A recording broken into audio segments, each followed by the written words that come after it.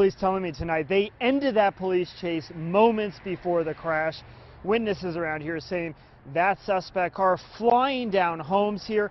It all ending right here. You can see parts of the cars. It all a very scary Christmas Eve for a family of 3.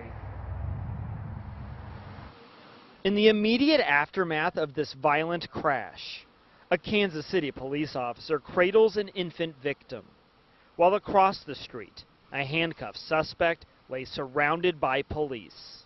A very loud boom. Sue Mechanic heard the crash, then saw police swarm the car.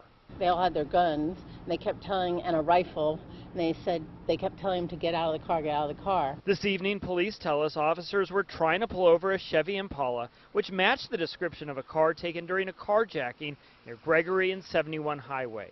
Just as the sergeant was disregarding, unfortunately, the suspects ran into another vehicle. Inside that other vehicle, a family returning home. He was taken to the hospital, his baby was taken to the hospital, his wife was taken to the hospital, and his dog, it ran between our houses. With police focused on the stolen car, neighbors like Jeff Stiles tracked down the family's dog. Got a banged up leg and been a little nervous. A warm towel and some water helped. And some more good news. Police tell us the infant is doing just fine. As neighbors mark another scary Christmas time. It's unfortunate because last year there was a fire in the house over there on, I think, Christmas Day, so it's become an unfortunate tradition.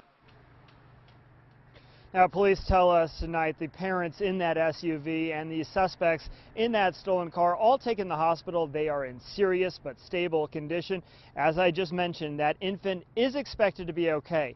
Meanwhile, the family dog, Animal Control, was here as the investigation continues. We're live in South Kansas City. Eli Rosenberg, KMBC 9 News.